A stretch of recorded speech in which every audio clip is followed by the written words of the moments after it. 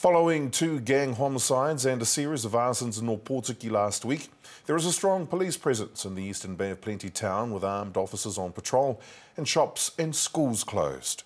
Today, the tangi of one of the deceased Mongrel Mob leader Tiwana Taiatini is being held, and we cross now to Aukaha producer Keriama Wright in Ōpōtiki. Keriama, ngā mihi nui kia koe. Can you tell us what the mood is in the town right now?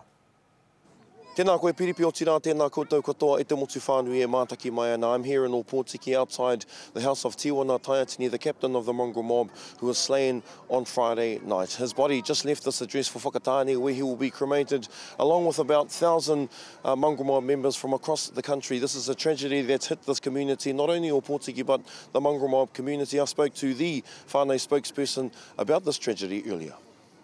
Firstly, how is the whānau feeling today, the final day of Tiwana?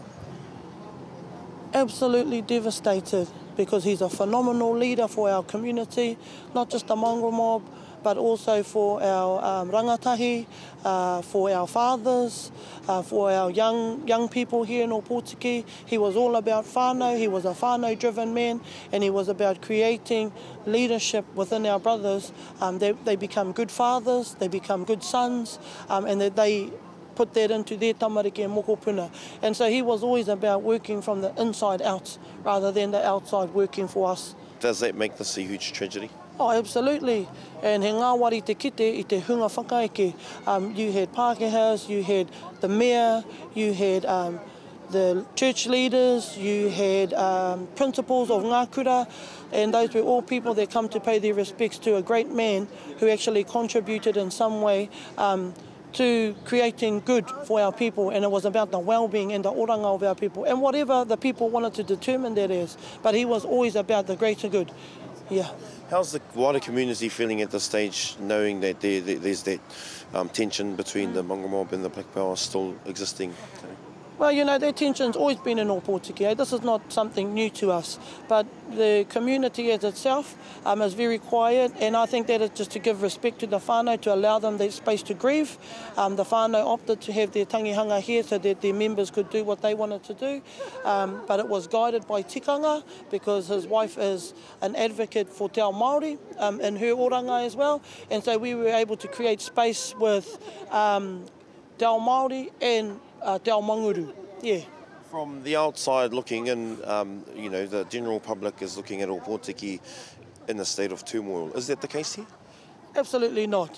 It's totally opposite to that. For our whānau,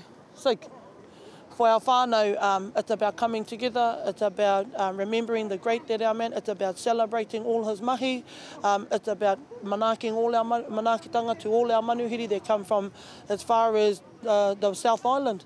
You know, so they still had core values to uphold, and they done it amazingly. And that was the brothers, the mothers, the community, the support from our trust board, all those sorts of things, the police. What sort of mahi needs to happen after this to ensure that, you know, we don't have another tangihanga? Well, there's always going to be tangihanga, but in terms of the oranga for this kaupapa here, there's going to have to be some big huis, and there's going to have to be some big discussions held between hapu leaders here. We don't have to look too far to know how this tragedy started and how it's going to end.